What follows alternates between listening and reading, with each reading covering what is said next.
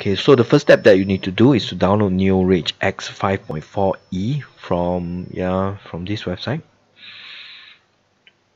Next, go to Cool ROMs and download test ROM. Okay, so I choose King of Fighter 2002 as a test ROM.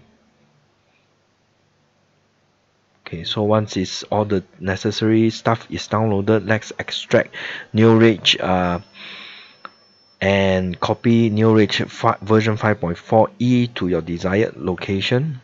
Okay, create a folder called ROMs inside the emulator and copy the demo ROMs inside this folder.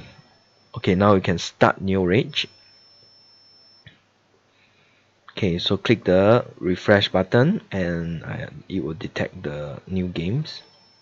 Okay, so before that, let's configure the joystick, your controllers, your buttons. Okay, and last of all, just click play and it should start with no problems.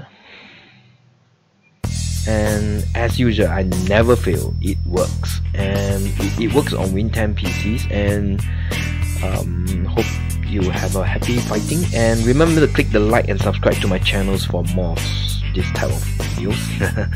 Thank you.